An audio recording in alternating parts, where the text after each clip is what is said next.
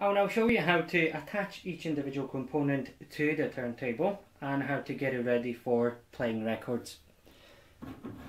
Starting with the dust cover,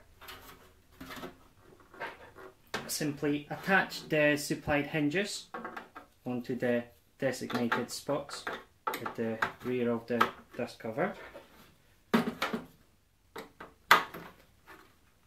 and the dust cover slots in at the rear of the turntable, just like that, and it operates nice and smoothly.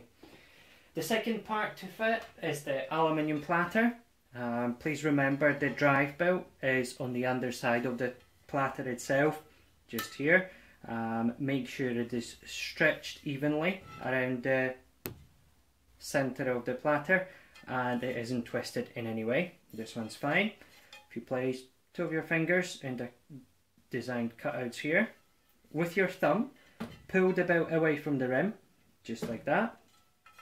Place the platter in the center of the turntable, and with your thumb, place the belt in the groove of the motor pulley just here.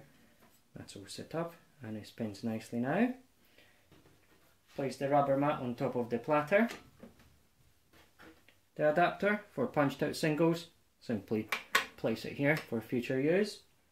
The cartridge supplied complete with the stylus. Please be careful when handling this part, it is very fragile and easy to damage.